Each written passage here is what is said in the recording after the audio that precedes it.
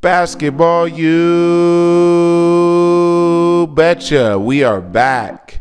And we're back with more, of course. It's the Daily Trainer. I wasn't going to leave you hanging. Not at all. How was the workout yesterday? I hope it was good for you. Hope it was good to you.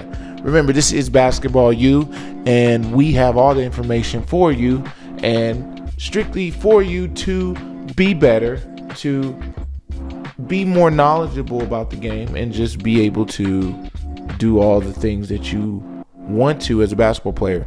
So again, we have another workout for you and your tryouts and all your preseason needs, or if you're in the season, these are good workouts for you before practice or even after practice. So again, you may not be able to do the full workout, but you can take a piece of the workout and work on it on the side, whether it's 5 minutes, 10 minutes, 15 or 20, right? Whatever you can do, remember, just the little bit or the 1% can make you that much better.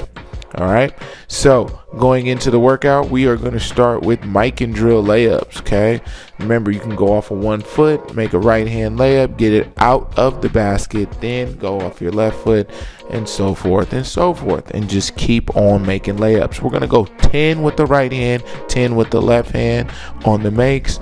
Then we have our basic layups that we're going to do, and then we're also going to work on our jump stop with our layups. And then in the Mikan 2, you're going to do right hand reverse and left hand reverse. If that's too much for you, don't worry about it. Skip it and go to the basic layups. Okay. As we continue through this process, we are going to get into shooting.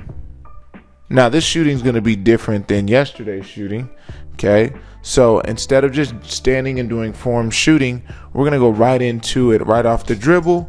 And this is where you're going to work on the momentum of your shot, right? So you're going full speed as you dribble up close range, and you're working on being able to stop and get the flow into your shot. Okay, so when you stop, a lot of the times when we're dribbling full speed, we tend to move forward or we tend to be off balance. So we want to work on our balance, be on balance, and shoot with our perfect form. Okay, our younger players may be push shooting, which is okay, but make sure you're getting arc on the ball. And then our older players, make sure you're shot ready and get it in your shot pocket, along with getting the ball up before you get into your motion so that you're not pushing the ball too hard up against the backboard. And remember, the close range shot is going to be a little bit higher in your shot pocket opposed to lower when you're shooting a 3-point shot. So you want to be aware of that. And on this, each spot you're going to make 10, right? I know it seems like a lot, but it's only like 4 or 5 spots depending on what you have available to you, whether it's a court outside or it's somewhere in your front yard. Just label 4 to 5 spots about 2 to 3 feet apart from each other so that you can practice those different ranges of shots. Okay, no 3-pointers today. Let's get about to the middle of the free throw line or the middle-ish area of a mid-range shot and go from there. Okay, let's make shots consistently, because that's what's important, right? Consistency. Then you're going to do a little around the world shooting. Okay, remember that is making 5 shots from each spot, and you're just going to go from the block to a couple different hash marks. Then you got 2 spots in the middle, the couple hash marks, and then the block again. Okay, then once you make it from the block, you're going all the way back around. Okay, then once you go around, you'll be done. Okay, and then feel free to shoot free throws as well, because those are great for adding more points to your point total. That is, if you make the team you're trying out for. Okay, so keep that in mind. Free throws are just as important as anything else we're doing here on the court.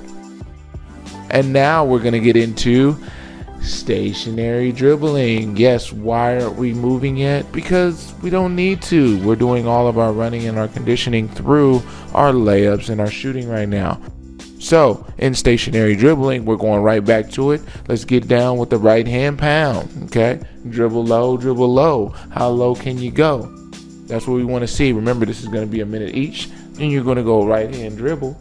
You're going to put it middle of your knee, and you're going to make sure you pound it and keep pounding the ball. Really, that is just the most important thing that you want to do, is keeping that hand on top of the ball so that you can have control. If you lose it, don't pick it up. Keep your dribble. Get the rhythm back into your dribble. Then we got a right hand pound dribble high. Then you're going to go left hand pound dribble low. Then we're going to go left hand pound dribble medium or to your knee. And we're going to go left hand pound dribble high. Okay, remember, don't stand tall. We still want to be in an athletic stance, and we still want to show that we got that control. Okay, then we got our V dribbles again like we did yesterday. And we're going right hand, we're going left hand. Remember, this is a minute long. We got crossover dribbles, and then we're going to add our in and out crossover dribble. Okay, so we want to add that in and out flow, almost like a V dribble, but we want to tighten it up just a little bit more. And then we want to work on the snapping across. Okay, snap with the cross. And then we're just going to work the between, okay, just to get a little fancy. Remember, it's nothing too major in regards to difficulty. It is a simple dribbling drill. You're just putting your leg basically in front of you and you're crossing the ball over. That's all really through the legs dribble is. When we first start trying to dribble through the legs, the first thing we think about is like the move and trying to get the ball under our leg. But really, it's just stepping in front of that ball, putting it through, and then being able to put it back. So I want you to get comfortable with putting the ball through your legs and bringing it back through your legs. So then the transition with the crossover is going to be much easier, or the transition with the ball popping up and you taking off with just the through the legs dribble is going to be a little bit more consistent for you too, and you won't lose the ball, you won't leave it behind. Okay, so that's what we're looking for on our dribbling today. All right, we'll get on the move probably later in this week. And then we have our conditioning, everybody's favorite part of the day. You guys better not be skipping on this conditioning. I'm telling you how important it is.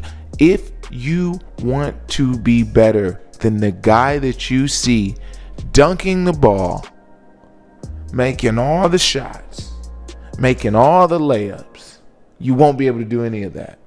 But I'll tell you what, you will be able to be in better shape than them, because most of those players rely so much on their athletic ability and their talents that they've worked on over time, like you are now, that they won't work as hard.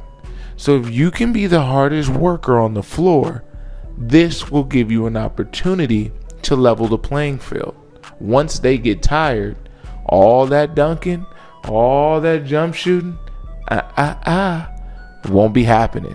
And you'll be zooming up that court, getting open layups, okay? So let's be sure to do our liners today.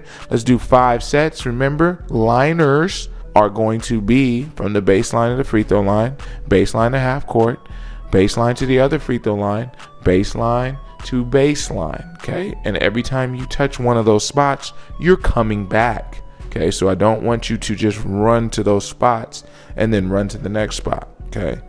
Definitely going to make the conditioning more intense, as I will film a video of some different things and some other conditioning that you can do as well.